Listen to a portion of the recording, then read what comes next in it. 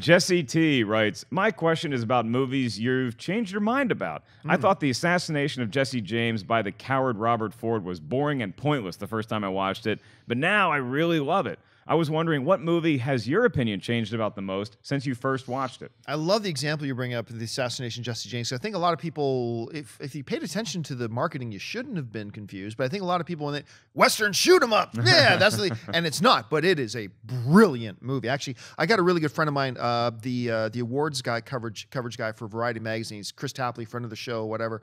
I know that is like one of his all-time favorite films. You go into his place, and he's got this giant, the assassination of Jesse James by the coward Robert Ford poster hanging on, so that he got this really great framing job done on. Brilliant film. Here's the two for me. I'm going to go one each way. Movie I hated at first, realized that I loved it. Movie that I thought I loved at first, realized I hated it. You've heard me say both of these. The movie that I loved and my first experience, and then realized I was fooling myself, was The Phantom Menace. And actually, all of the prequel films. At first, I lied to myself. Oh, I like this. So I walked in and I walked out of the first time because I was so desperate for Star Wars. I'm like, yeah, that was awesome. And all I would talk about is the lightsaber duel at the end and the pod race. And, you know, as much everybody knows how much I hate the prequels, just hate them.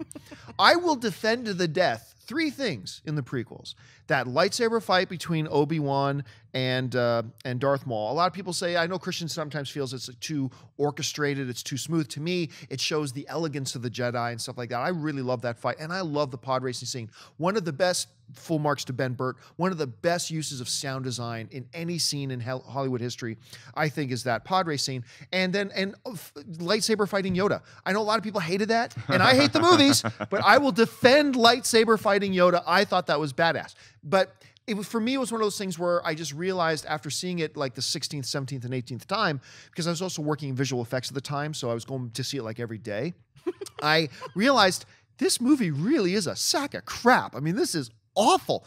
Anyway, so there's that one. Going the other way, Inglourious Bastards. I don't know what was wrong with me the day that I saw it, but I came out of watching that movie thinking, that movie sucked. What's everybody talking about? Like, I was completely befuddled. I couldn't understand why anybody liked this movie.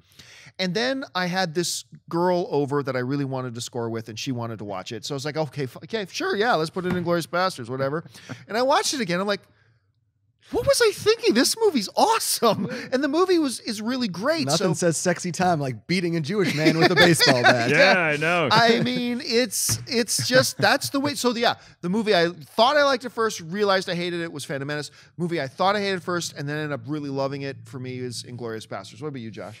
I'm gonna stick with it in a Quentin Tarantino form. And I know I get a lot of hate, but Reservoir Dogs, the first time I saw it, I didn't love it. I thought it was really slow, and I was just kind of like, but maybe I was kind of young, so I didn't get it. But then as I watch it as an adult over and over again, it's absolutely fantastic. And I think in the same realm, and I know I'll get a ton of hate for this one, but first time I saw Big Lebowski, I was like, I don't get it.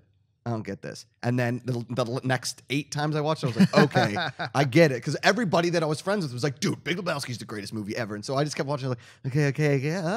And you notice the nuances in directors like that kind of movies. And that movie's all nuanced. Oh, I mean, yeah. It really is. It's all dialogue. It's both of those movies, obviously Tarantino, but all those movies, it's just catching the correct dialogue and seeing where the story goes, how simplistic it is and yet complex. That's hilarious, because I was kind of the same way with Lebowski too, because all my college buddies loved it, and I watched it, I was like, yeah, this is fine, whatever. Then every time you watch it, you just slowly pick up more, and it just gets better and better. A movie that I did love and then I ended up hating, it's a harder Double one for Impact. me, because Double Impact I will love until the day I die. I mean, look, it's a lot easier to go for, like, if you look at in my movie reviewing career, I saw Mirror Mirror and was pretty happy with it. Like, I didn't love it, but I was like, that's a damn good fantasy movie. I haven't revisited it since. Same thing with Sucker Punch, is that I loved it when I saw it because I love Led Zeppelin and I love hot chicks beating the crap out of people.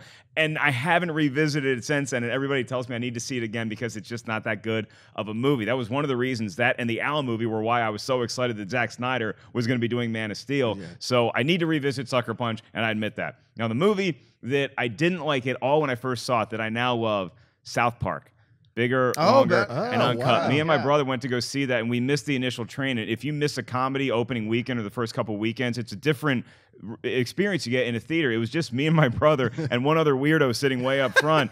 And it was just I thought it was too musical. I thought that there was a song every 5 minutes. I'm like, I don't want another damn song. But now when I put it on, I appreciate those songs for the incredible pieces of comedy that they are. And that movie as a whole is just fall down funny. And you know Campia hates that because blame Canada. Oh my! They do so much great. Three great things South Park is known with Canadians. Number one is the movie, The Blame Canada. That thing is great. The other one was that episode they did. Remember 6-7 years ago when the writer's strike was going on, and the guys at South Park made an analogy of the writers and the writer's strike to Canada going on strike because Canada wanted more internet money, which was exactly the issue with the Writers Guild. And hence came the song Canada on Strike, which was great. And then the third thing they did, which was just last season, I think, they did an episode about freemium mobile gaming, those games that are free to download, but if you actually really want to get anywhere, you just have to start spending money. I spent over $200 on Simpsons Tapped Out, a free game. So they did a whole episode on what like bullcrap like freemium gaming is, and it turns out that it was being perpetrated by like the Canadian devil. It was the Canadian devil, and then the real Satan had to come and have an argument with him. It was just gold stuff. I love the way they do the Canadian Look, they've already apologized for Bryan Adams on multiple occasions. I actually like Bryan Adams. Did you ever see that there was a piece of fan art? This is going back about a year and a half ago when we were still with AMC, but some fan did that fan art of all the Movie Talk crew as Canadians from South Park. Yes. Do you remember that picture? Yes. It was brilliant. Yeah, somebody tweet that to us. Because I'm just too lazy to go research it. But yeah, it was hysterical. I just love the fact that they make Canadians like look different, like their mouths move different than Americans. The top and the bottoms of their heads are disconnected and stuff like that. Oh, so good. True.